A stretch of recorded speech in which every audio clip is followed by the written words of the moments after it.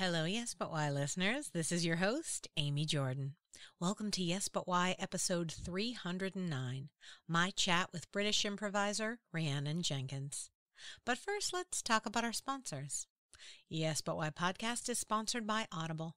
Sign up today for your 30-day free trial at audibletrial.com/yesbutwhy.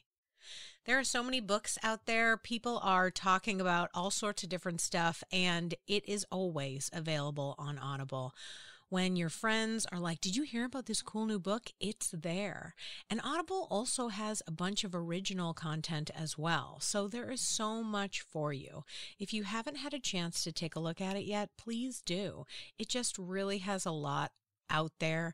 And if you, like me, don't have a minute to read a book, you can listen while you're driving around, running errands, doing 100 things, picking up your kid at school, whatever it is, you can listen to your books through Audible. Get a free audiobook download when you sign up, as well as access to hundreds of books and podcasts. And you know you can listen to Yes But Why. I know you know because you're listening, and I appreciate it. So go now to audibletrial.com/yesbutwhy to sign up and get your account today. Thanks, guys. Yes But Why podcast is also brought to you by podcastcadet.com. Podcastcadet.com is the company that my husband Chris and I run to help podcasters. We just want to be a resource for people like ourselves who are putting out podcasts to figure out how to get started. I was recently working with somebody on how to get organized, how to start their idea. They thought they had to do it all at once, and we figured out a schedule that would be more manageable with their real life. Because let's be honest, guys, we're making these podcasts while we're doing work, while we're taking care of our kids, while we're doing all the other stuff. And to manage that is so hard. So if you don't really know how to start, or if you really want to work on something, but like, where do I find the time and how do I get it done? Give us a call. We're happy to help you. Check out the website, podcastcadet.com, for all of the free content. And then if you need further help, just contact us through the website and we'll chat and help you in whatever way that we can. And if it turns out that you purchase something from us, we do some editing, we make a website for you maybe, do a little marketing, who knows? You can mention code YBY20 and get 20% off the first service or workshop you buy. Let us help. We want to be there for you. We're podcasters just like you. Podcastcadet.com. This week on Yes But Why, I chat with improviser, director, teacher, Rhiannon Jenkins. Listen in as we chat about science, protests, and improvised musicals. We had a lot of fun. I now present to you Yes But Why episode 309. Rhiannon Jenkins on teaching improv with an open, caring heart. Enjoy.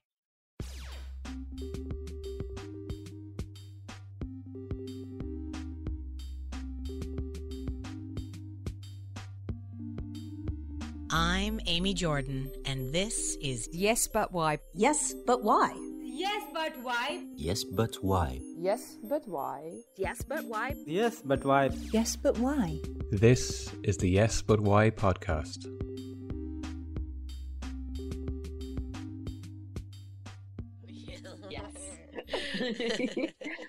All right, so I love starting with this question. When you were a child, what was the way that you played with your siblings or friends? Oh, good question. So I grew up in like a big family. My mum is Irish, so she is one of 7 children. And I have a brother and a sister, and then about 1 million cousins. So yeah, I was always pretty sociable. From when I was little, I had lots of cousins and my brother and sister around me. And then, so, when I went to school and started hanging out with other kids, I was always someone who liked having a lot of people around me and being around lots of other people. So, and I was kind of a funny kid. I really loved reading. I just devoured books. I would just read and read and read and read and read. But also I did like getting into scrapes and scraps, I would climb trees and fall out of them. I hurt myself a lot as a kid just because I was quite clumsy. Like I would try and do things and then scrape my knee, or I remember once, this is so silly. I remember my friend David, who lived down the road from me, he got given an electric scooter, like as in a little, like, you know, like the Lime scooters you can rent. Yep. He got given one of those. I think we were maybe 10, 11. I think we were still at primary school. And our other friend, who I can't remember his name now, which is terrible, was hanging out with us. So we put all three of us on this electric scooter and we're like, where's the biggest hill in town that we can find so that we can go down the hill with all three of us to see how fast we can get it going. And then obviously we crashed into somebody's fence and my friend got like bits of wood stuck in his knee. And then I had to like carry him back to my mom and be like, I injured my friend. And mom was just so like, oh, okay. Yeah, all right. I think by this point, my parents were just so used to me being like, I've got a piece of glass stuck in my hand. My mom told me that there was a point when I was about, I don't remember this, I'm maybe 2 or 3, where I injured myself so many times in such a short period of time that resulted in her having to take me to hospital, that a nurse was like, we need to talk to you about, like, are you abusing this child because she keeps injuring herself? And mom was like, no, she's just an idiot. She just keeps like falling into or off of things. And I swear to God, we're not doing anything bad to her. She's just a moron. So I feel like that is something that's come over into adult life. I definitely fall down, or like, I still like climbing trees. I got told, actually, I went to Berkeley campus yesterday to have a wander around because I'd never been. And I climbed a tree because there was just such an obviously climbable tree there. And I was on my own for about an hour waiting for Chris to come and meet me. And I was like, I'm going to go climb this tree and I'm just going to sit in the tree. I've just bought a bunch of books. I can sit in the tree and read a book and just like watch people walk past. And some like campus security guy was like, excuse me, you can't be in that tree. And I was like, I don't go here. And he was like, yeah, okay. I mean, it's not that students aren't allowed in the tree, it's that people are not allowed in the trees. And I was like, oh, okay, cool, I'll get down, fine, whatever. Was it like a special kind of tree or something? Like here in Austin, they protect oak trees. Like you can't mess with oak trees. Like if an oak tree is literally in front of the door of your business, blocking your sign, nobody knows you're there. You call the city and you're like, can I cut this tree? And they're like, no. Ooh. No, you cannot make a sign that people can see through the tree. And you're like, all right, great. Yeah, they protect the tree. So I wondered if perhaps it was some, kind of tree that was special. And so they were like, listen, these are the special blank trees and you can't climb them because you'll hurt them. I don't know. I mean, it was a huge, huge tree. I don't think I would have, it wasn't like I was cracking branches and gradually falling down. I was perfectly safely ensconced in the tree. I was good. The tree was not hurt. The tree was a lot bigger than I am. It could take me, I think. The tree was happy to have you there. We don't know why this campus security guy got to get involved. I'm having a relationship here, okay? So fuck off, bro. Yeah, man. What's going on? Ugh. Let me have my tree time. Am I bothering you or your tree? No. It was fun. It was fun being on a university campus, though, because it was very different from a university campuses at home. It's so big. And yeah, there were it felt like a small town almost. I guess American universities, there are just so many more people. Sure. But like there was a church, like a proper sized church on site, on campus, and like big avenues with trees and stuff. And And there were loads of like student activity people out in like the walkway thing as you came into the uni. So I was like bopping along. I went and spoke to like some frat bros who were recruiting, and they were like, "Hey, yeah, are you like a freshman or what?" And I was like, first of all, I love you, and second of all, no. Yes, I will not be joining your sorority, but I am fascinated by this because we do not have fraternities or sororities at universities in the UK. Yeah. So I was just like, what is this? This is such a bizarre thing. And I ended up joining a protest by accident, which was great. They're like, hold this sign. And you're like, I got it. Yes, kind of. So I was walking along and I knew I had an hour or so. And this lady came up to me in like white trousers with like fake blood stains all over them. Right. And they were protesting I believe the Supreme Court are like deciding on basically whether to overturn Roe versus Wade. Yeah. Super fun. So yeah, great. I'm really looking forward to moving to this nightmare country. Yep. Get an IUD is my advice to women in America. I got an IUD on the NHS and it lasts for 10 years. And it's like a really, really, it's non-hormonal and a very effective contraceptive. So especially when you get it from the NHS, for sure. Yeah, no, forget the insurance. Go to England. Come visit me before I leave. We'll take you to a sexual health clinic and we'll get it sorted. So she's got blood on her pants and she's like, you girl understand what I'm talking about. Get over here. So she comes over and she's like, we're going to do a bigger rally on the 8th of March because it's International Women's Day. But we're doing a die-in. And I was like, oh, I've heard about these. Like, this happened a lot in the UK during the AIDS epidemic. There would be die-ins for, like, gay rights and more help with the AIDS crisis and stuff. So, but I've never had the opportunity to be in a die-in. So I was like, sure. She gave me a pair of white trousers with blood stains on them and a coat hanger. She was like, because it's symbolizing back alley abortions. And I was like, this is really visceral. I love it. So we lay down, we died on the pathway through the university. And we did that once.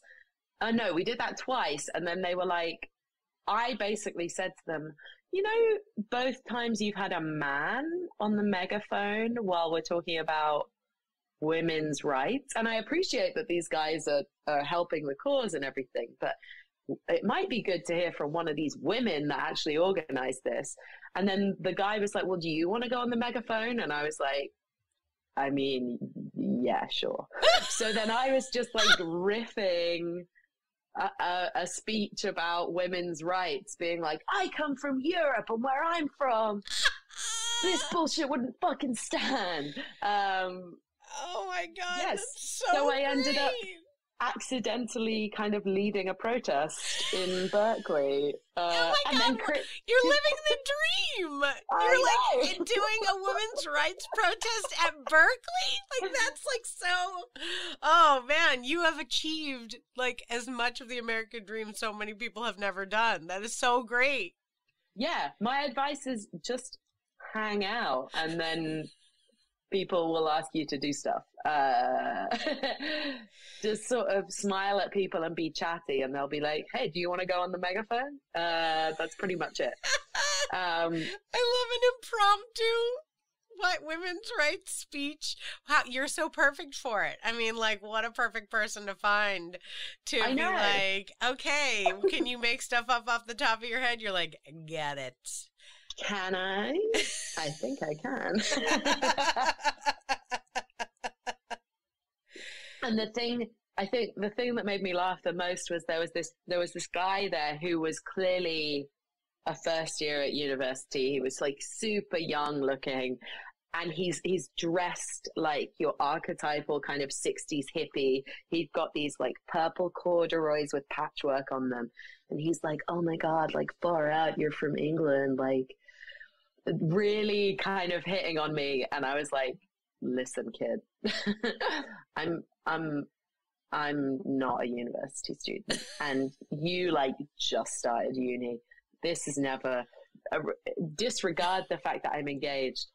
This is not going to happen, hon. Like, you're adorable, but no, thank you. Like, I love what you've got going on. The purple cords are super cute. However, there is a nice young girl looking for you, and it's not. I know. I was like, look at this girl with blue hair who's doing this protest with you. She's right here in it. Go. There you go. There it is. This is what you need. Leading protests and making love connections. It was a great day at Berkeley. It really was. Oh, and I sat in the back so I was there because I'd been with my friend Camila, who is also an improviser. She runs a thing called Introverted Improvisers, which is great. She does loads of audio-only improv online. I would totally direct people to Introverted Improvisers.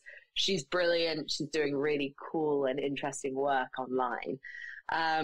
But we met up just to hang out. And then, she had to go home. So I was kind of killing time between seeing her and Chris finishing work. But me and her during the day, because she used to go to Berkeley, she was like, let's go inside some of the buildings and kind of see what's going on inside. And we ended up sort of stumbling into the back of a maths lecture, and the two of us were like, you know what's happening? No, I don't know what's happening either. Just like a big auditorium with this guy being like, so if this integer is 0 and the product of I is X, then we can solve for Y and we get 6. And me and Camila were like, yeah, agreed. I would also have got 6. Because you can just go into university buildings. Like, nobody checks who you are. They don't. So if you're interested in being educated, go to a university and just hang out and go to lecture theatres. Go to the sciences building and go to the lectures that you're interested in. Nobody gives a fuck who's there. They really You don't. can get a free education. You don't have to do the hundreds of thousands of dollars of debt thing.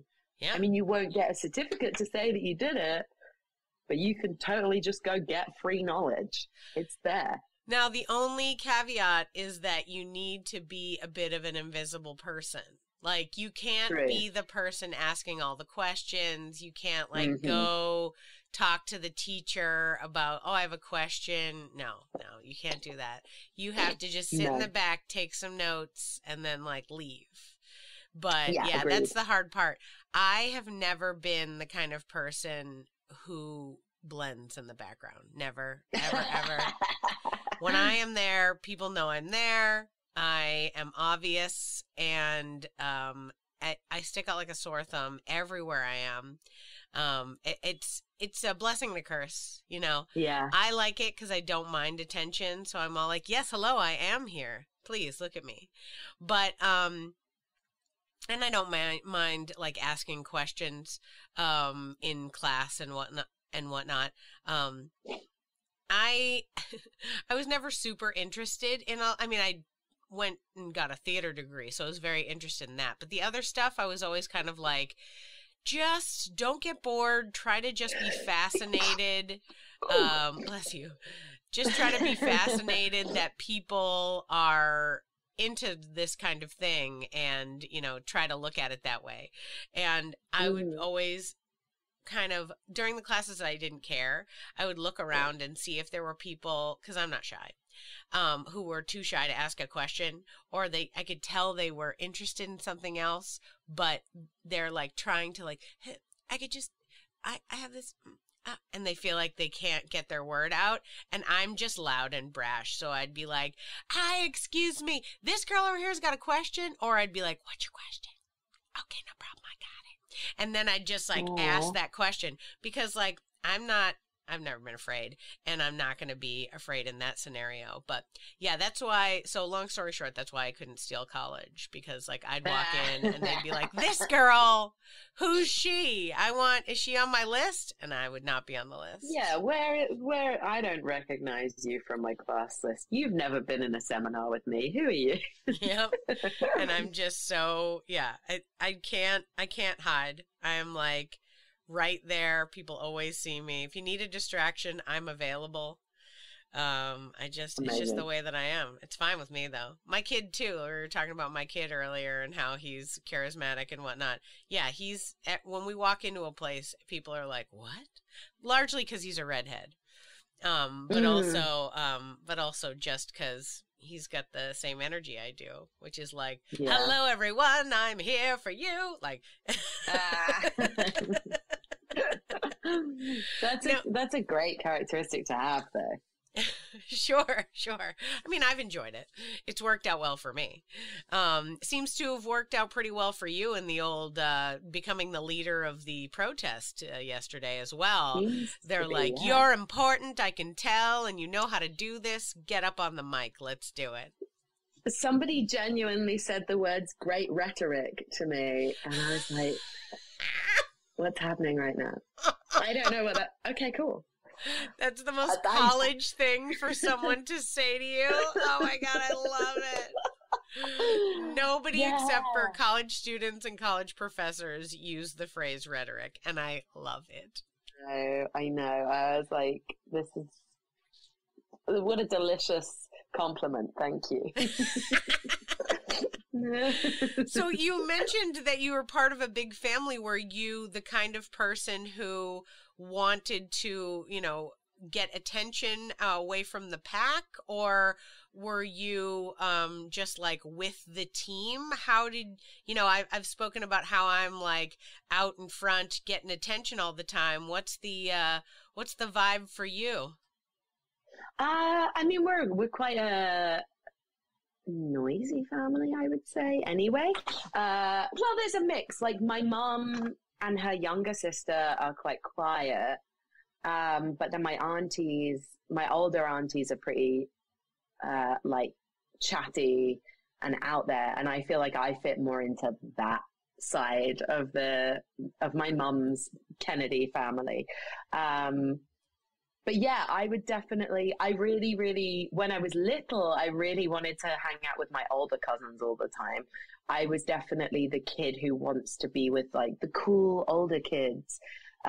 Because mom has 7 brothers and sisters, there's a big spread of ages of my cousins. So like my older cousins are in their early 40s now, I think. And then I have younger cousins who are like, my sister is 19, so that spread of ages is quite big. And so my older cousins were like sort of university age when I was like 8 or 9ish. So I just wanted to be like, what are Claire and Laura doing? What's like cool? What do the cool teenagers do? And they were teenagers, so they're like, and then I had exactly the same thing when I got older. I feel terrible about it now. My little brother always wanted to hang out with me and my friends when he was little, and I'd be like, "Go away! These are my friends. Fuck off!" So yeah, every generation of teenagers is horrible to their younger cousins or siblings. Yeah, it's hard in that first round of 18 to connect with people that are further than like 2 years, your junior or senior. I find now it's so much easier. I always want to be like, "Hey, you'll be friends later. Like, it's all right." Because now, I couldn't tell you how old anyone is. It's like between the ages of like 25 and 65, I talk to people all over, and it's like, yes, sure, I can tell like, oh, okay, this person's older or younger than me, but like, I don't care. Like, that doesn't affect how interested in them I am, or how much I'd love to have a conversation with them, anything like that, So I feel like it evens out, you kind of break through that.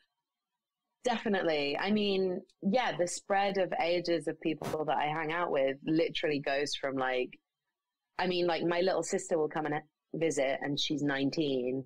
And then people that I know people through improv who are like, 60 or older. And I appreciate the different things that you get from different people of different ages, like one of my very close friends in London, Sophie, is 24. And so she's very energetic. She's just finished university. She's kind of just starting out in what she wants to do in terms of like work and what she wants to do with her life. And it's really cool to kind of get to give a bit of advice about things and to kind of be excited with her about what she's doing. But then, I have friends who are in their 60s who I can be like, oh my God, I'm freaking out about this thing. And they're like, honestly, it doesn't even matter. Don't worry about it. That seems to be the advice you get most of the time from older people is like, this isn't going to matter in 2 years. So why even worry? Yeah, totally. I remember when my friend, so my child is 4 and one of my good friends, her child is 24. And I remember when he was in high school, he's having these grades are doing well, not going well. And his mom was kind of like, oh, goodness, this is really important, da, da, da. And I go over to him and I was like, no one cares what happens in high school. No one will ever ask you what grades you got, ever. It literally does not matter at all to your entire adult life. So do your best, make your mom happy, of course, but don't sweat this. Do not worry about this. If you fail 3 of your classes, no one will ever know. Ever. Yeah. Like, it's not going to stop you from getting a job. It's not going to stop you. It like may stop you from getting into a college here or there, but whatever. Who cares? You clearly don't want that college. Like, you don't need to be in the college if you're not doing well in this particular course, because that's not the college for you, So don't worry about it. You're all right. And I was like, and once you get to a certain age, they don't even care. I have a college degree. Has it literally helped me once? No, it has not. Absolutely in no way. Other than what I refer to, and people who have kids that are about to go into college, when I say this, they're like, don't tell them that. I'm like, it's just practice adulthood. It's 4 years of protected adult living where there's people watching out for you and you learn how to live on your own to prep you for having to do it for the rest of your life. That's pretty much it. I mean, and you're still at a point where it would be acceptable for you to be like, shit, I've run out of money and I can't afford to eat. I'm going to go home for the weekend. Yes. Yeah. Though, to be honest, I feel like at this point in our world, never a shame at any point, if that happens to you, to reach out to your friends or your family. Please, you need some food? Give me a call. I'm available. I got some food. Like, don't worry about it. Oh, totally. Yeah. It was like back in the day, it used to be just like the beginning of your 20s, I had to go home. If you're 44 and you need to go home because you're having a tough time, don't feel shame. Just go home, hang out for a bit, make some money while you're in a safe space, and then move back. I mean, that's what I did throughout my 20s. I lived in New York for a total of 6 years, but I lived there 4 different times because each time I would fail and I would go back home and I would live with my mom for 6 months, work at a hotel job, make some money, head back. Do that for about a year. Oh, I've lost all my money again and my job. Cool. Got to go back to mom's house and work at the same hotel. My sister, by the way, worked at the hotel consistently in the town where I grew up. And so I'd just show up and be like, hey, Kel, can I have a job? And she's like, I guess. And I was like, cool. That's so funny. Yeah. I was the wacky side sister who'd just like appear once every year for like a couple of months to make some money. And they were like, I guess she's your sister, right? Yeah. Getting jobs is not that easy, but, it worked out. It was right down the street from my mom's house. I was like, awesome. I'd bank some cash, get back on the train to New York and be like, see you guys. And they're like, oh. Yeah. Amy lives a wild life, I guess. Yeah. Well, I mean, before I got into working in the arts, I went to vet school. I have an animal science degree because I did 3 years of vet school. So when kids, I just hate that you have to decide what you want to do with your life when, or the thing that we imply to teenagers is you have to know by 18, when you leave school and you've had no exposure to the outside world, what you want to do for the rest of your life, and you have to pick a college degree that fits with that. You don't. You really don't. No. You can go back to college at 55 and do something else. Like, I just think the advice we should be giving to kids is, what are you interested in? Are you interested in biology? Are you interested in theatre? Are you interested in climate change? Like, what brings you joy, or what do you feel passionate about? And then just take some subjects that fit alongside that and do whatever you want, whether it's like disparate subjects, especially because that's something I do admire about the American university system, is it's a little longer, and your first year you get to do a bunch of different classes. In the UK, you pick a subject, like from day one, you're doing a chemistry degree or a biology degree or a theatre studies degree or whatever. You can do dual degrees, but you have to pick right from the moment that you start university. I just think pick a college that maybe is in a city that you like, or has a program that you're particularly interested in, or maybe they're really good at a sport that you like, or whatever it is. But just pick stuff based on what you like. Don't be too worried about oh shit, do I want to be a doctor, or do I want to do this or that? Just focus on the step that's in front of you. Pick the things that you're interested in for that step. And then once you've done that step, then you can think about, okay, for my second year of university, which things do I want to narrow this down to a bit more, Just do it one brick at a time, just like in improv. Oh. So you went to vet school and you're not a vet. So that makes total sense, though. Did you have a fun time? You're advocating for people going for something that they're passionate about. Were you still into it while you were there, or did you just go because you felt pressured to be there? So as a kid, I had always wanted to be a vet. That was my goal, my dream. So I'd always just been working towards that from when I was tiny. I can't really remember not wanting that. Because I loved animals, and I was and I still am very interested in science. The difficulty that I found was that up until leaving secondary school, I found it pretty easy to keep up with schoolwork. I think this is true for a lot of gifted kids, because you spend the first 18 years of your life just being pretty good at the things that you're interested in. But then obviously university is such a step up, particularly if you're doing a medical degree. So I got into vet school. I went to Nottingham Uni to do vet studies, and I think I was quite unusual in that I really enjoyed secondary school. I know a lot of people have this thing of I fucking hated high school. It was really shit. Maybe they got bullied or whatever. I went to kind of a wacky secondary school. We called our teachers by their first names.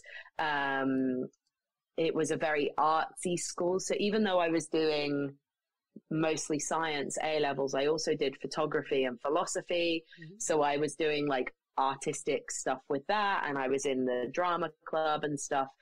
So it was a school that was very, we had teachers who were very interested in keeping you interested in the subjects. It wasn't too much of just you have to get your GCSEs and your A-levels, and this is what we're doing to make sure that happens. There was a lot of encouragement to be hey, are you interested in this? Cool. Let me tell you a bit more about this then. I mean, it wasn't a school without its problems. There were certainly problems there, but I really, really enjoyed secondary school. I really got on with all of my teachers. I liked the subjects that I was doing, even though, I mean, I cried a lot doing physics because it was really hard. But I found it interesting. You know, we did a module of astrophysics, which was really fucking cool. And our teachers organized interesting stuff. They took us to this thing called Science Live, where I got to meet like Richard Dawkins, and he was talking about evolution and stuff. And there were people talking about nuclear fission and things like that. And they were really conscious of making stuff interesting. But when you go to university, you go from having teachers who are interested in teaching to having teachers whose primary function is not to teach. Teachers at university are there because they're doing research, they're doing a master's or a PhD or whatever, and part of the deal of them being able to stay at the university doing the research they want to do is, and also you have to teach classes on this. And there were very few teachers that I found engaging or interesting at university. I also felt like a fish out of water because in the UK, at least, there's a very particular type of person that goes to vet school. It's largely upper middle class to just upper class people. It's largely white people. It's mostly women, actually, which is kind of cool. The veterinary field has skewed massively towards women in the last few years. So there's a lot of like very horsey types who come from money, who don't necessarily have to worry about having a job while they're at university. So they can handle, like, we had lectures 9 to 5 every day, Monday to Friday. And you were expected to do like placements during your summer and Christmas holidays.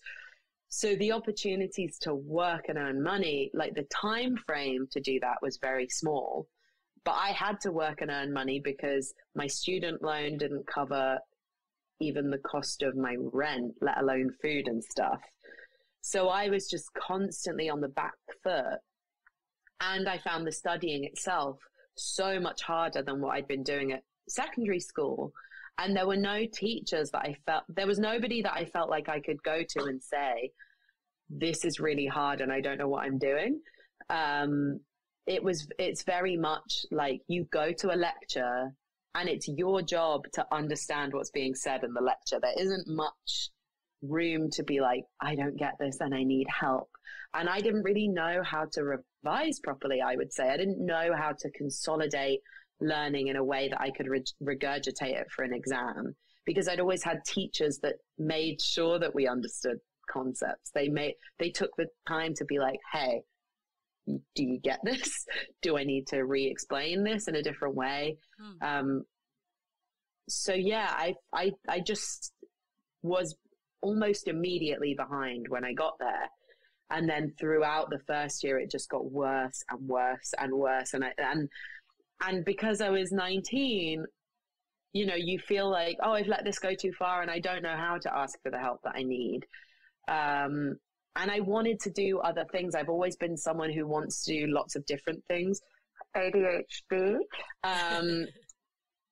So I was playing rugby. I was doing drama stuff.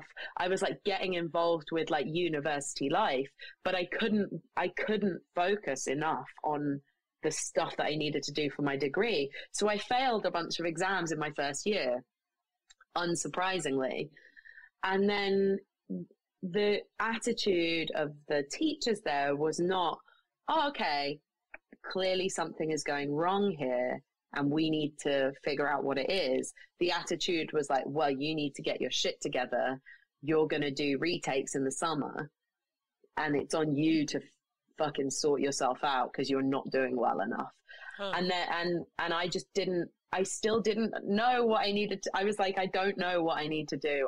I'm trying and I can't get this information to stay in my head. It's just not, there's a disconnect that isn't working for me. And so then I failed again in the summer. And then at the end of first year, I had the choice of, well, you can leave you can stay in the vet school and get your like degree at the end of third year, or you can transfer over to an animal sciences degree. And I thought about leaving, but I was like, I'm here and I've done a year of work already. I shouldn't leave. So I ended up staying and getting an animal sciences degree. And I should have just left after the first year because it was so clearly not the right environment for me.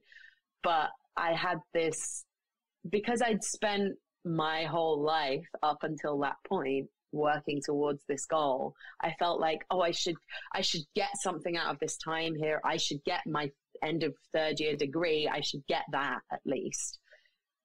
And it was a waste of time, ultimately. And I got other things out of being there. I have a handful of very good friends from vet school who I did get on with, but I should have just left after first year, really, and given myself the opportunity to go elsewhere. But, you know, I don't regret that choice because I was doing the best that I could as a 19-year-old trying to figure out what the best thing to do is.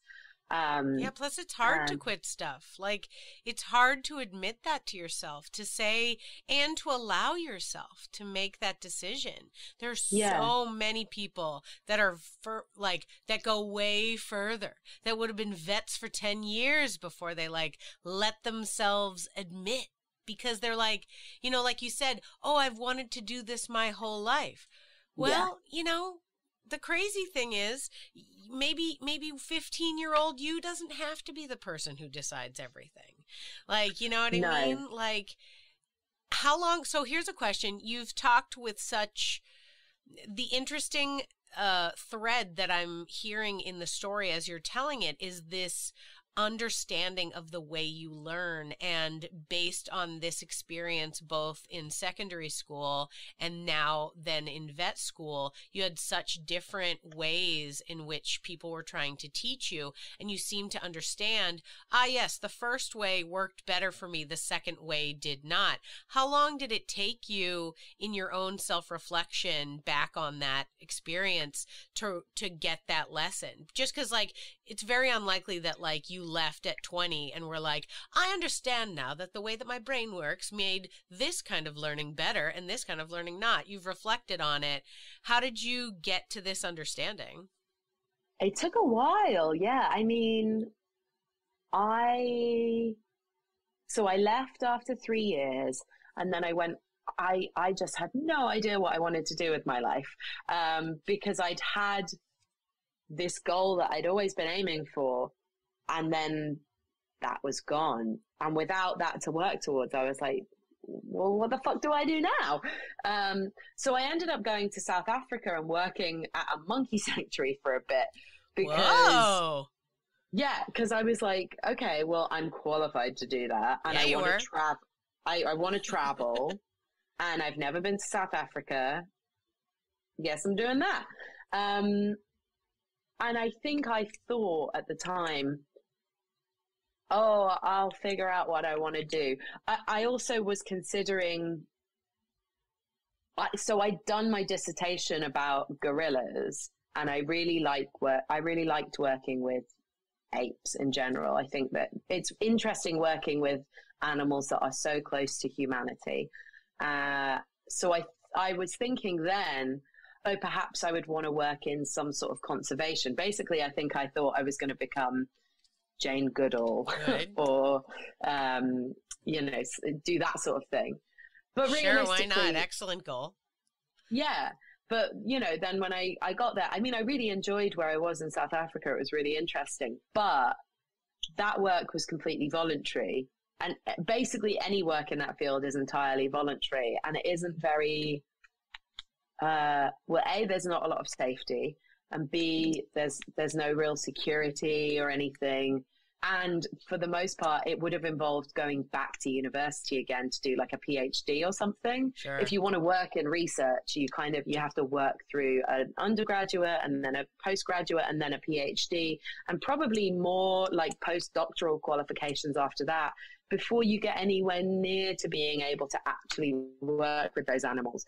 And I knew at that point, I don't want to go back to an academic university again. I don't want to do that. I'm not cut out for that.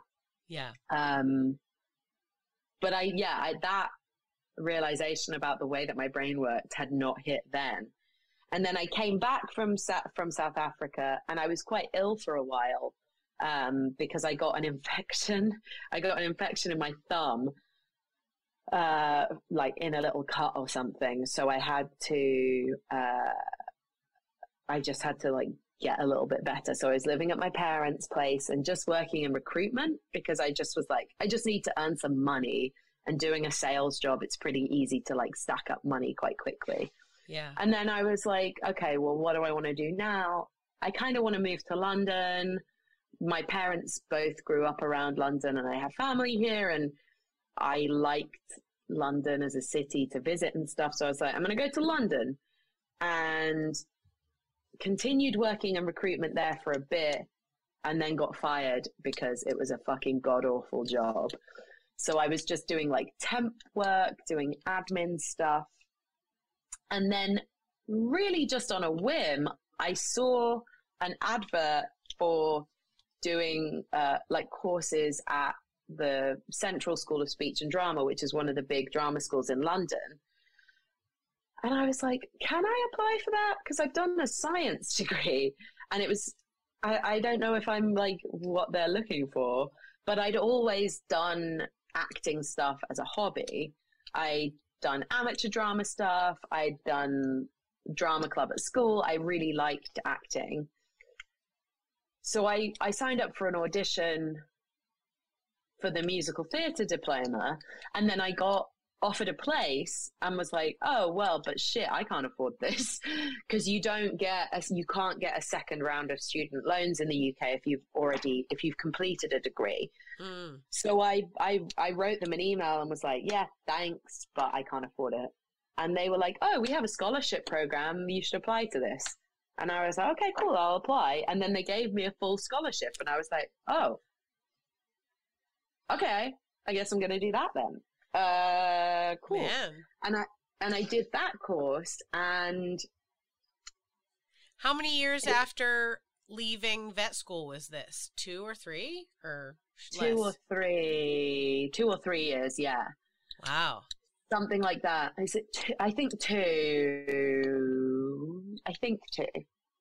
Don't worry, I have no I'd have to. Yeah, I have no idea the order of events of my own life. Don't you worry about a thing. I'm just thinking like where you're at in your development, right? Because we're talking about like 18-year-olds shouldn't have to make these big decision, right? So you made this big decision. You tried to be an adult about it and stick with it. You did, but it just wasn't for you. And then you're like trying to find a place, but at like, so, you know, you're like 20 or something, 22 or something, wherever, 21, 22, in the probably, early levels of your, you know, in the early stages of being in your 20s, when you find this thing, did it feel like, oh, I finally found the right path? Or was it just like, hey, you know, let's try it. I'm open to new experiences. I mean, the South Africa thing clearly shows me that you're open to new experiences, and you were like, yes, I will wildly go to an unusual place with an unusual job. No problem.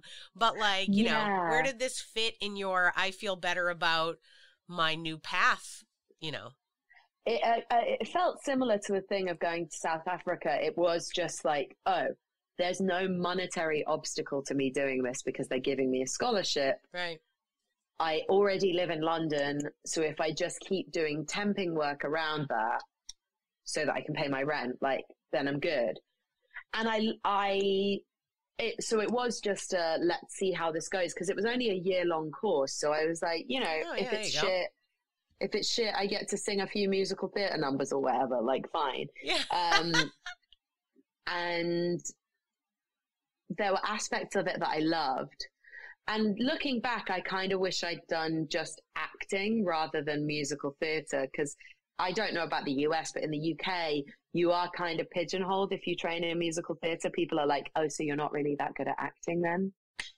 Yeah, I don't know. In my mind, I see them as two separate worlds for sure. I don't know that I don't know what I'm sure everybody hates each other, but I'm very naive about those kinds of things. I'm like, what? Everybody's nice. Is this not, what do you mean we're fighting? What are we fighting about? Like, I'm very naive about that. I'm usually friends with everybody, so that's why I'm like, I don't know who hates each other. Like, yeah, same. But yeah, I get the idea of, it's almost like comedy versus drama. Like, whenever you meet people who do drama, they're like, yes, I'm very important and I do very dark pieces. You do comedy? Oh, you clearly don't understand what real human living is. And I'm like, comedy is actually 1,000% harder than what you do. And I can make you laugh and cry in the same scene. So you can just stick it there, drama. But yeah, so I guess I do feel a little bit of the pushback. But only since I've joined the comedy crowd, and I get a lot of flack for comedy. Yeah. But yeah, so I did that course and there were aspects of it that I loved. I did love the performing. I loved getting to get deeper into, because I ran one of the drama clubs at university. So I directed some of our shows and stuff at uni, but like I had no idea what I was doing in terms of directing. I just was like, well, nobody else is going to direct this, so I guess I will. So getting to go to drama school and they're like, hey, this is the Stanislavski approach. This is Meisner, like these are actual techniques for acting rather than just, I'm going to learn my lines and then have feelings about it, I guess. So that was great. It was great to have something to actually latch onto in terms of getting better as a performer. And I loved our vocal. We had a spoken vocal teacher who did lots of like Alexander technique type stuff with us. It's all quite wooey, which I loved. Like there was a session where she got us to sit in a circle and we all made like ocean noises together and stuff. It was like proper hippy dippy crackpot stuff, which I loved. Love it. Our singing teacher was a bit horrible. Like there would be times when we would get given feedback that was just, well, that was shit, wasn't it? And I'm like, I don't know what to do with that. I love be as critical as you want with your feedback. Tell me you were pitchy. Tell me you were out of time. Tell me I didn't believe your acting. Like, give me something that I can work with. Yeah. But if you tell me it was shit, I'm like, okay, what am I doing to make it better though? So yeah, there were aspects of that course that I really loved. There were aspects of it that I absolutely hated. But it gave me the confidence to be like, oh, I can go and audition for things. I can get myself on Spotlight. I can join Equity. Like, I'd always thought of acting as something I did for fun. And even though there are 2 professional actors in my family, I just never really I don't think it ever crossed my mind to consider it as something I could do as a profession. Huh. And then once I'd done that course, I was like, oh, I can do this. And then I started going out for auditions and things. And then not long after that, I completely fell into improv by accident again, because I saw an advert for people auditioning for an improvised musical in the UK. And I was like, an improvised musical? What? So I auditioned for that group and got a spot. And I had no idea about like improv the only exposure I had to improv was like Whose Line Is It Anyway on the telly, which is so vastly different from most of what's happening in the London improv scene. So my introduction to improv was I started performing in improvised musicals, because I didn't know that there were classes in improv. I didn't know that there were these improv theatres in London that were doing this stuff. I saw an advert for an improvised musical, and my train of thinking in why I auditioned was, well, the thing that I don't like about acting is I'm not very good at remembering lines. So an improvised musical would be so much easier because I don't have to remember anything, right? And then I started performing and was like, oh no, this is way difficult. So then after I'd been performing for a couple of months, I was like, right, people are using these phrases that they're talking about tag outs and edits and shit. I don't know what people are talking about. And I'm seeing people, you know, we're performing at improv venues and I'm watching other improv performances and I'm like, I love what they're doing, but I have no idea how they're doing it. So then I went and did improv classes. I started from like level 1 after having already been performing in an improvised musical for months and was like, right, oh shit, all of this stuff that we're doing suddenly makes so much more sense. So I took classes at Hoopla, I took classes at the Nursery, I took classes with the Free Association.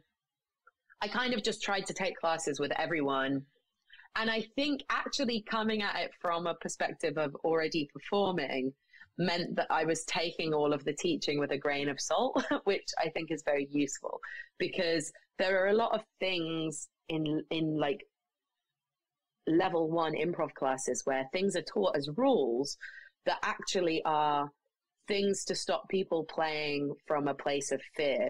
So, you know, we say to people, oh, don't ask questions, because what we're actually saying is, hey, it doesn't help a scene if you come into this and you're just like, where are we? What are we doing? Because you're afraid to give any information. But real people ask questions, so we shouldn't be laying down a rule that never ask a question because that's bad improv. Because then that just gives people a different kind of fear, because their instinct in a scene is, I want to say, oh, how are you feeling today? Or something. But, oh, I'm not supposed to ask that because I can't ask questions, so I have to say something weird and clunky instead. So it was useful having already been performing, because I'm like, oh, okay, this rule isn't really a rule. It's just a thing that you're saying to get people who've never performed anything in their lives out of their heads and into a space of playing. Okay, I get what's happening. Yeah. So I think taking improv classes is where I started to consolidate what works for teaching and what doesn't. And I mean, I also, throughout university and throughout drama school, I was teaching as part of my work life to make money. I taught from the age of like 16. I was teaching because I loved science. So when I was in sixth form, so the last 2 years of secondary school, I was teaching some of the lower years of science because we ran a science club for the lower years. And that was great because I just got to teach the stuff that I was interested in. So we would be like, we're going to do a rat dissection this week. Oh, we're going to do some stuff about space. We're going to make a bridge out of paper and see how many weights we can put on it and learn about physics that way. And then once I left school and I was at university, I did some science tutoring. And then after I left university, I was still doing a little bit of that. And then after I'd finished drama school, I started teaching with a company called Purple Moon Drama in London, doing like outreach projects for kids that were recommended to us by the local councils that was teaching drama. But we were kind of using it to help kids process what was happening for them. And then once I'd gone through a bunch of level classes at a couple of different improv schools, I started, the first instance of teaching improv for me was running classes at the homeless shelters that I worked with, just for fun, just for like something to do for the clients that came into the shelter, because often homeless shelters are kind of boring spaces. You're just sat there, you get fed and you get clothed and, you know, you can wash your clothes and all of that sort of stuff, but people are just kind of sitting with nothing to do. So I started off doing improv stuff there and then gradually got into doing more teaching through Hoopla and the Nursery and stuff. And I think, yeah, taking improv classes and then teaching improv classes was kind of where it clicked for me, how I learn and therefore how I can help other people learn, you know? Yeah. So it's just been like a gradual shifting of gears, like slowly coming together. And now I feel like I kind of understand my process of learning, and I understand how to take things that I know and explain them to other people in a way that makes sense for them. You know, I feel like I am good at taking an idea, breaking down what it is that makes that thing work, and then putting that information into somebody, or helping somebody else get that information into their head, you know? Yeah, absolutely. I really enjoy that. Do you think that the natural skills that have you been a teacher the whole time? Like, is that the thing that sort of what it seems to be your through line, since you were doing it since science club in secondary school, but you know, you wanted to be a vet for, you know, to caretake the animals. Do you think that same vibe is in improv in the same way that you're taking care of animals, but they're humans? Like, yeah. Well, for me, just trying to connect themes, I guess, in my mind, as far as like, you've been you the whole time. What parts of you were the vet you, and how does that become improviser you? Yeah, I mean, I certainly think I am quite empathic and nurturing. I like taking care of people, for sure. I mean, this week when I've been visiting Chris, I helped, but I was like, okay, you want to feel like Chris was talking about wanting to feel more at home in his space where he's renting. And I was like, is it okay if I like rearrange and organize your room? And he was like, that would be amazing, because I have to work and I never have time to do that sort of thing. So because I had the time, I was like, right, cool. I'm going to just like move some cupboards. I moved the bed. Like I sorted out the wardrobe so that it makes more sense. Like organized everything around Chris, because I like taking care of people. And, you know, with my teaching in improv, certainly that is a big part of what I teach. I mean, I teach a class called Hot Under the Collar, which is all about being like flirty in improv. And I am quite a flirty person. So that's part of why I wanted to teach that, because I feel like I'm pretty good at flirting with people. Same. But I definitely get that vibe from you. But the big thing that I talk about for a long time in the very first session is consent, and the idea that like if you're doing sexy or flirty improv, everybody who's involved in the scene has to be okay with that happening. And we spend a lot of time talking about how to negotiate boundaries, how to understand other people's boundaries, giving people tools to stop scenes if they don't feel comfortable. And that is something that I do kind of with all of my classes, even with like the vocal technique classes I do and stuff.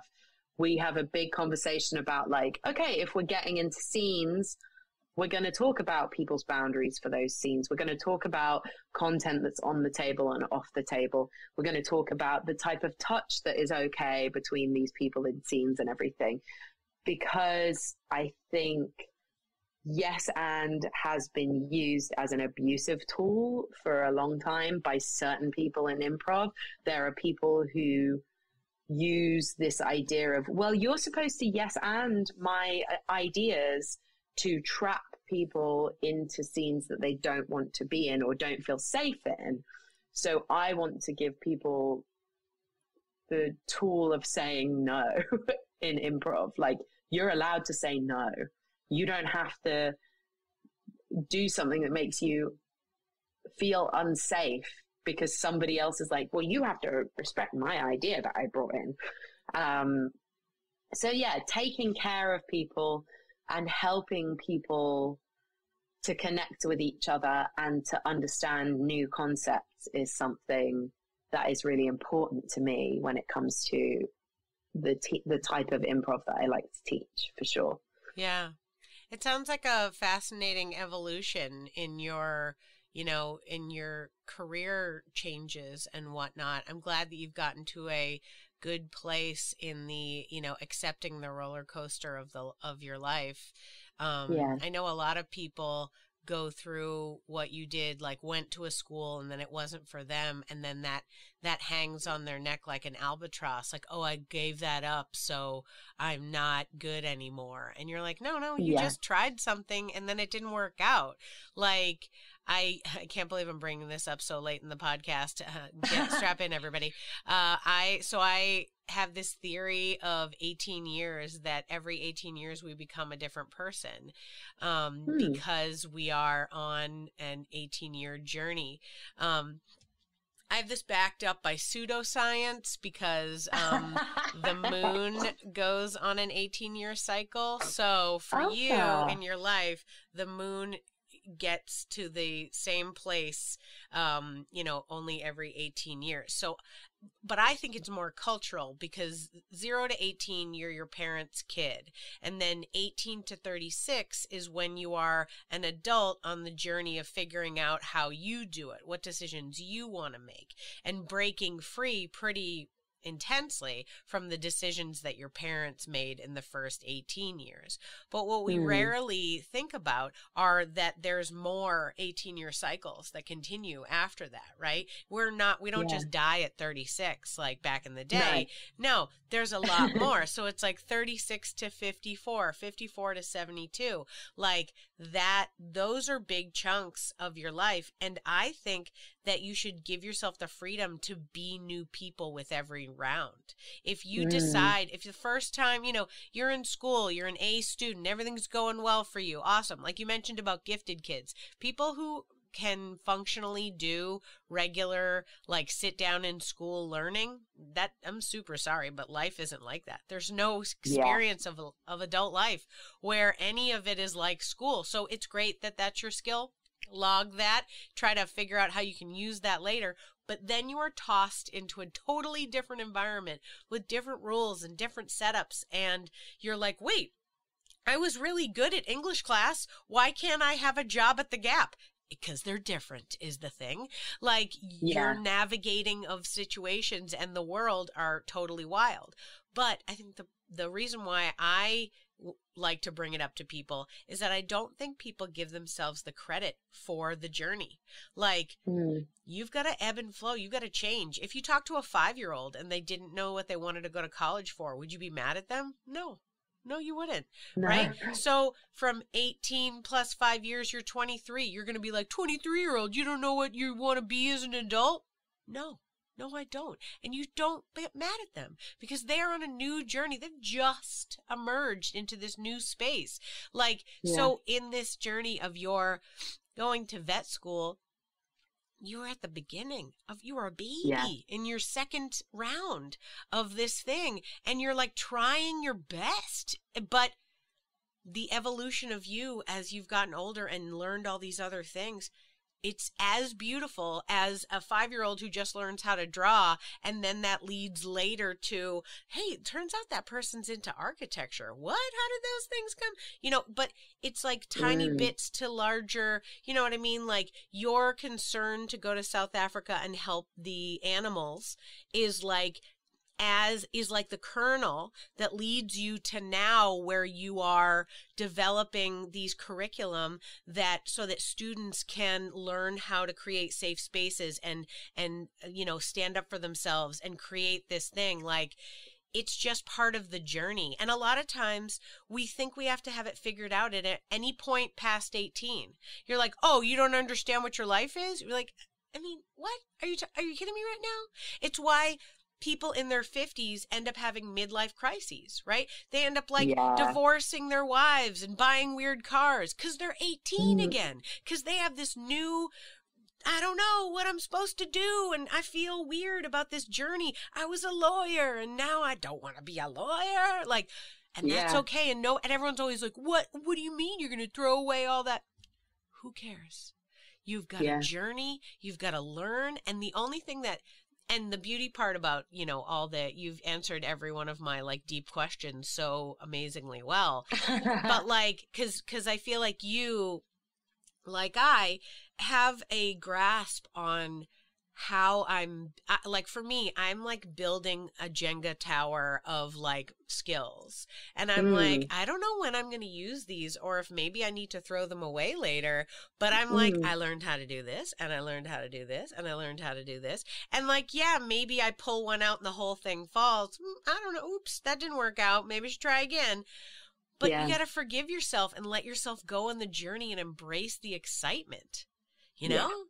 Yeah. Agreed. Like, that's my whole like theory as far as like hearing your story has been so great because like your journey of this moment where you felt like you had to do something and how it sort of slowly evolved into something that now gives you this joy. So to lead into the next part of your life, we've talked about how you've done it so far. You're about to move to another city, to another community. Are you going to bring your improv to where you're going, or are you planning on exploring new topics? Like, what is in your mind for the possible future? And if none of this happens, it doesn't matter at all. It's just daydreaming. What are you like excited about the possibilities? So this is a very interesting question, and it's one that Chris and I have been talking about a lot this week while I've been visiting. So I do really enjoy teaching improv, and I feel like I teach stuff that is like niche or weird enough that I could slide that in to the existing improv community around like the Bay Area. That being said, I've also had a bit of a like crisis of faith, I guess, in improv last week. But then, so what happened was Chris and I were in a comic book shop. We were looking at comics. We were having a lovely time. And Chris wanted to go to the End Games Improv Jam that was on Saturday night, I guess. It was either Friday or Saturday. It doesn't really matter. We talked about it earlier in the day, and I was like, yeah, sure, let's go. That sounds fun. And then when I was in the comic book shop, I got really upset. I like cried. I felt like I was almost on the verge of like panic attacky. And you know, when you're like, I don't really know what exactly I'm feeling right now, but I feel really overwhelmed. It was that I couldn't quite place why I felt upset. And then Chris and I went outside. We were like talking about what was going on. And we were kind of pulling the threads out of like what was making me feel anxious or upset in that moment. And I was like, there's a part of me that feels anxious because that's going to be, it would be the first time I was back in an improv in-person space for quite a long time. Chris and I had done some improv in person in July because I went over to Amsterdam for the Boom Chicago Comedy Festival. And then I was so ramped up with excitement because something in person was happening again. I was just like, let me do everything. Yes, Stacey, I'll come to the musical jam. Yeah, I'll do a monologue for your Armando. Yeah, let me do this, let me do that. But this time, I don't know, because I'd been thinking about it all day, and the pandemic and being at home so much has allowed me to think more about my life pre-pandemic. You know, I think we've all had more time to reflect than we're used to, because as artists, often you are just constantly going. I need to make the next project. I need to go to work to earn money, and then I got to go to this audition, and then I have to go do this and this and this. And I'm so used to having such a tight schedule that I don't have a huge amount of time for reflection. And then suddenly to be thrust into 2 years of just reflection time is like very confronting. And I had a lot of realizations about how awful the improv scene can be sometimes. There's a lot of inherent racism and misogyny and transphobia and ableism and every other ism that we can think of. You know, most improv spaces are, at least for me, what I've experienced in London and in Europe, they're at the top of a pub. where you have to climb some rickety stairs to get in. And hey, if you have children, that's going to be difficult because we only do stuff on evenings and weekends. And also, hey, if you're disabled and you have mobility issues, you're not going to be able to get in here. And hey, if you're an alcoholic or somebody who struggles being around alcohol, the only places that this takes place are places that are centered around alcohol consumption. And hey, if you're a Black person who's interested in improv, there's going to be one other person that looks like you in this room.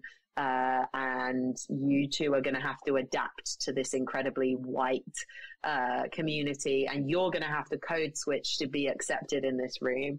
And hey, if you're a woman, you're going to just have to accept that a guy might follow you home from an improv event. That's something that has actually happened to me. And that when you talk to other improvisers about it, they'll say, oh, well, he's just a bit socially awkward.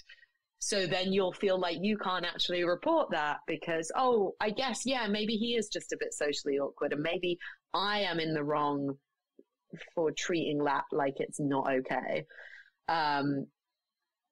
Thankfully, I finally properly reported that to one of the improv theatres in London after during the pandemic rather, because having reflected upon it and talked about it, I was like, hey, no, that's not okay. And I spoke to Chris about it. I also spoke to Joe Bill, who's an improviser, about it. I spoke to it was all international improvisers that I spoke to who were like, no, a guy followed you home from an improv thing? No. And if it happened directly after an improv thing, tell that theater. Whoever if these people are like, oh, he's just socially awkward, that is not okay that they were saying that to you.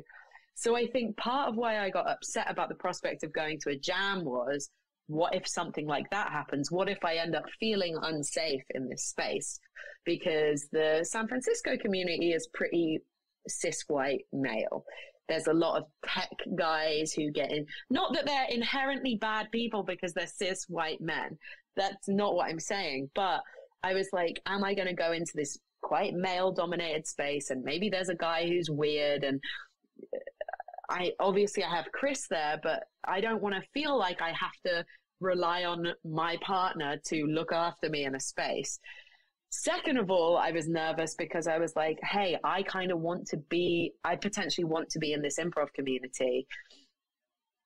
I have to be good at this jam, which is such a stupid thing to think. You know, it's improv. We're supposed to just try things out and not worry too much about it. But I was like, hey, I'm coming here as somebody who's like, I maybe want to teach stuff.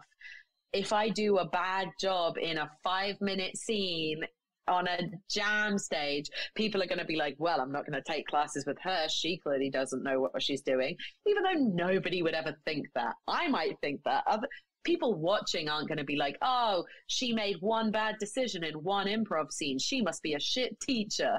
And then also so all of these things, it were like dogpiling in my head. And I was just catastrophizing that like, there was going to be a weird dude who would be creepy with me. I was going to do really bad improv. People were going to judge the improv that I was doing. Maybe I wouldn't fit in with the people. Maybe I'd feel like a fish out of water. Maybe I'd get there and realize, hey, this is really not very inclusive, and I was literally like, maybe I just don't want to do any improv anymore. I think the improv scene is just completely toxic and la la la la. And Chris was like, okay, like a lot is happening right now. And we kind of talked it through, and Chris was like, well, why don't we go and we'll have a signal of like, I'm not okay here and I want to leave. So we settled on that and we went, and it was really fun. I got there. Everyone was really friendly. Everyone was really excited because they were like, oh my God, a person from the UK? What's going on? Why are you even here? We signed up for the jam, and Chris and I signed up to do a two-prov together. And then they also did a women's section of the jam. And then they had a newbies section of the jam. So I got to perform like 4 times. So my worry about only having one opportunity to show what I can do disappeared. And the guy running, I think his name was Cody, who was running the jam, was really fun, high energy. There was a real mix of people there. It was a really well-run jam, because sometimes jams can feel like they just go on forever. Everybody's fighting for space on stage. So I suppose that also contributed to my worry that it was just going to be like, I'm giving up 2 hours of my, at the moment, quite finite time with Chris to go to something that might not be very fun. But the way that Endgames ran the jam was really cool. It was like, it was a big jam. There were maybe like 50 or 60 people there. So you sign up as an individual for the jam. And then you can also put a team down if you want to perform with your team. And they just do sets of like 5 or 6 people. And I think they got between like 5 to 10 minutes for each group. So the energy is constantly up, because you get new people up every time. And the groups are small enough that it's easy enough for everybody to get a decent amount of stage time within that time. So you get 5 or 6 people doing a jam who've never played together. And then, it's going to be a team next. So that's a completely different energy from these people who've never met before. We're going to get the newbies up. So they're all people who maybe haven't done much improv. It's the women's jam now. So it's like it was 2 hours where the energy was constantly changing, and people felt very supported and supportive. And then there was a social afterwards. We all went to a bar, had some nice food, had some drinks, like chatted, got to know each other. And I was like, oh yeah, I was like, I'm going to fucking quit improv. I hate everything about improv for 10 minutes. And then I went to this improv event and had a really great time. So I don't know what the moral of that story is. I guess I think things a lot aren't of as us, bad as you think. Yeah, I think a lot of us have been in our heads, like you mentioned with COVID. Like, we've had so long to reflect that now we're kind of in our heads, because I totally understand this like nervous reticence to do anything but Zoomprov. Like, I'm like, yeah, I can do that. I can talk to these people. And also the other part that's really crazy is that the global Zoomprov community has really just been amazing and sweet. And clearly, because it's global, diverse. And so you're not even thinking about stuff, because you're just like, I just hung out with 3 people from Bulgaria and 2 people from the UK and 1 person from Omaha, and we just had the best time in our lives. Like this, the world, the crazy part about, especially the online communities that you and I met in, is that it's very much like the sweetest, kindest of the crowds, right? That the people that are mean or going to take advantage of people aren't on the boards, as it were. You know what I mean? Like, they're not chatting with each other about like how we can make a better future and like what we can do to connect with one another. No, they don't care. And so we are now having to reintegrate with weirdos. People that don't jive with what we've been doing for a while. And, so it's really hard to try to come back to that and figure out, like, what is this going to be like? Even just so many things that I've learned from all of the international improvisers, from like different styles to different phrases to like, how many articles have I read that like Ari Whittelaar has written about like not using certain pop culture phrases because they like take people out, and I'm like, this is beautiful. Or like how to name people without pigeonholing them, and I'm like, these are things that are opening my brain, and like things that are going on that like we're having these deep discussions about like equity and inclusiveness, but that doesn't mean that everyone involved in improv across the board is in on this discussion and interest, right? Exactly. So I think it is so valid for everyone in every kind of theatrical thing, especially because I've had a few people involved in just plays in theaters, right? And they thought everyone during the theater, everyone during COVID was talking about, oh, we're going to make theaters better, we're going to run them better, da da da da. And if I hear from my theater people correctly, it's not so different. They didn't actually make the changes they were all saying they were going to make. It's still run by the same old white man boards, and they're still choosing the same plays. And it's like, well, but I thought we were going to, what happened to we were so talking. And then when the world came back, it wasn't. So there's a lot of different possibilities, and we just don't know where it's going to go. I'm just glad you're trying. And I feel like it's just a matter of, I mean, any new community, any new experience where you're going to get yourself involved in, you know, a new community with new people and figuring it out. It's always going to be a little weird, but like, it's extra weird because we've had all this time off to like see that there's, you know, we thought that we could find our perfect people in the town that we grew up in. Turns out we couldn't, so we moved out a little bit. We found some other people, but now in the last 2 years, I've realized that like my people are 2 or 3 in every country in the world. Right. Like, exactly, yeah. You know, and so it's like, I like Austin, and I love the community and good people. You know, we were talking about how much we love the people from the Hideout. Good for them. Great. Yeah. And I love people in lots of the theaters, but, you know, are we all on the same page? And are we all going to play? You know, there's so much to forgive yourself the fear. Forgive yourself the post-COVID getting back into the world baby steps. Like, you have to take time for yourself. But the other thing I was going to say was that you have the strength of being an authority in your UK world, and you can bring that here. And being from somewhere else helps, especially the UK. Yeah. I know that it sounds weird, but like here in the US, we hold the UK at a very high standard. I know.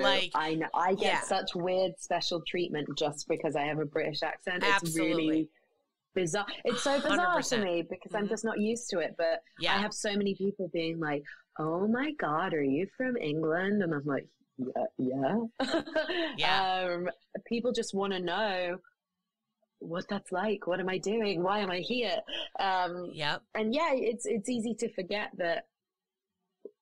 While maybe you do feel like a fish out of water sometimes, it also, you're like the weird new shiny thing that people are like, "Ooh, what's happening with you?" And there's certainly a bit of, in the arts in the US, I'm getting the flavor that people, for whatever reason, think that, oh, if you went to a UK drama school, you definitely know what you're doing. You have like really quality training, which I suppose is true to some degree, but I don't know that it's the drama teaching in the UK is better or worse than what happens here. It's maybe just different. I don't know. Oh, it has. I don't know that it has any basis in reality. It is like, we are just like, you're fancy and special, and everything you know is better than what I know, right? Like, that's just, and they will hold you on a higher pedestal. But that's power. And the power that you can have would be to influence these people, to connect with the people who are there that, you know, it sounds like you found a nice crowd, you know, that did a good job, excellent organizing, good diversity in that moment, right? But who knows? Maybe you find another spot and you can be the person who's like, you know what, guys, let's try this. Or like, let me teach you my workshop on consent because I feel like you guys are not so much getting the consent before you're doing stuff. So let me see if I can't help you. And your position, both as a new person in town and also, like I said, high levels for our British friends. We just think that they've got knowledge that we don't have, right? Yeah. I mean, it's funny because the opposite is true. Because improv is very much seen as similar to jazz. It's kind of seen as an American art form in many ways, even though there is improvisation that happens that has grown up spontaneously and separately from America in other places. The kind of UCB, IO type of improv is a very American export. People in the UK really flock to learn from teachers who have studied at UCB or studied at IO or taught at the Hideout or whatever. Like people in the UK kind of revere American improvisers because they think, oh, that's the home of improv. So we're learning from somebody who gets it, who like was there when it happened, you know? And it's true. And it's not like there are bits of it that there are parts of that are true and there are parts of that are not true, you know? Oh, yeah. I mean, is the idea that they give you special treatment because you're from the UK, like good? Maybe not. Maybe not great. Maybe draws a little bit too much attention you might not want. But I'm just saying, use it. I mean, exactly. You have the power to, if you find a crowd that maybe isn't being great in the way that you would want them to, I think you have the clout and the strength to swing in there and be all like, this is how I can make y'all better, and I'll tell you what I can do.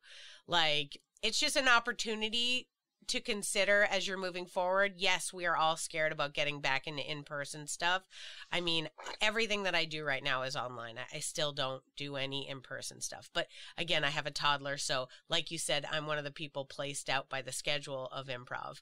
But at the same time, like, there's something to it. Like, just the other day, I got clout literally for doing these interviews. I was like, I don't know how me doing interviews helps me be a better improviser, but I'll take it. It doesn't matter what reason they give you a higher view. I'll take it because I will use that position of power to then spread a better message, to then tell people, well, the true message of improv is kindness, and that's what you need to do. And if that's not your effort every minute, then you're not doing improv. And that's just my theory, but that's how I'm spreading my own positivity into the world. Yeah, and I want to kind of hold on to the feeling that I had when I was kind of taking the mic at the protest in Berkeley. Like, because part of that was, I don't know any of these people. I'm just the new person from the UK who they're like, oh shit, you're from the UK. You must inherently know stuff. And I think it was useful for them because the stuff that I was talking about was like the American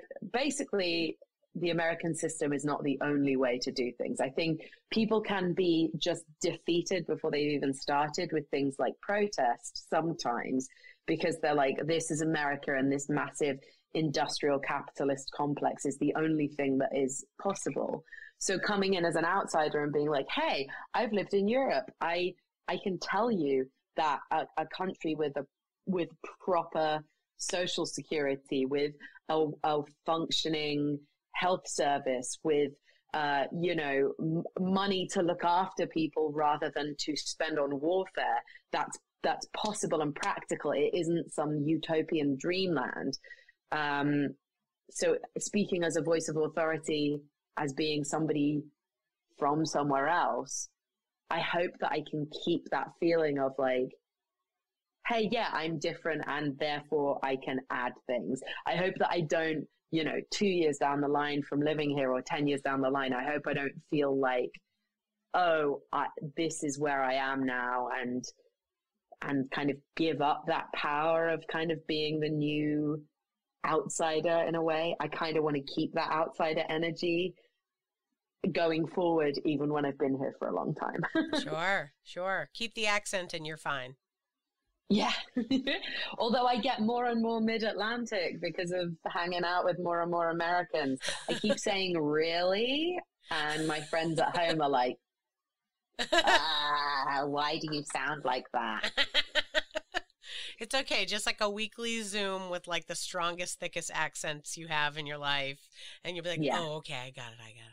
Yeah.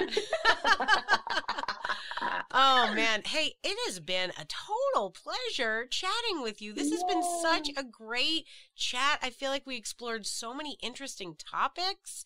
And thank you so much for sharing so much of your life with me. I really do appreciate it. No worries. This has been great. It just felt like having a chat with a friend, which I think is the best way to do a podcast. Thank you for listening to Yes But Why podcast. Check out all of our episodes on yesbutwhypodcast.com or check out all the content on our network, HC Universal, at hcuniversalnetwork.com.